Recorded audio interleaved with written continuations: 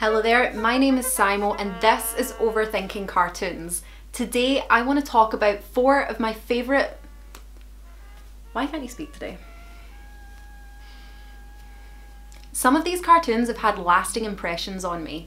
And hey, I still have animation to this day, hence why I want to talk about it. My, that's a loud car. During the episode Neither Boy Nor Girl... Why can't I say girl? Girl.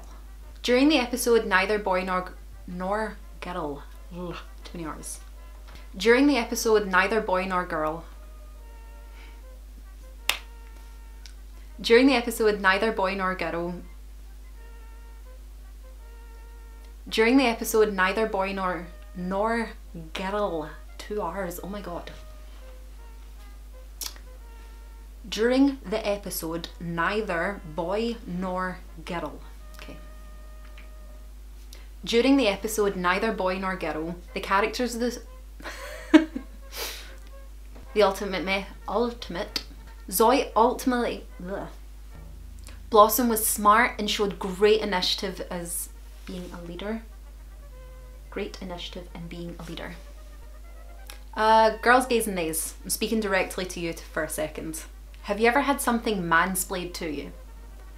Mansplained? Should fucking hope not. Girls, gays and theys, I'm speaking directly to you. 10 main female characters. Bechdel test, smashed. Oh my gosh, smashed. Please not this word again. Smashed. Smashed. Smashed. Count them. 10 main female characters. Bechdel...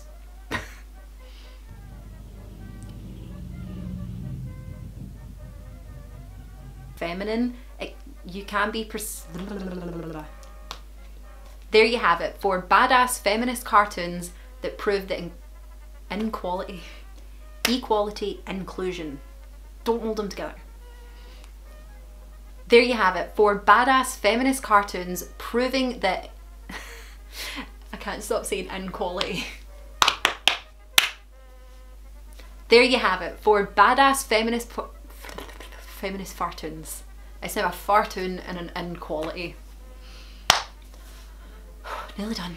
Nearly done. Got this. But it matters.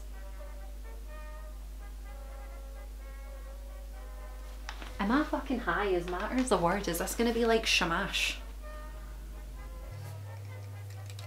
Inclusion matters.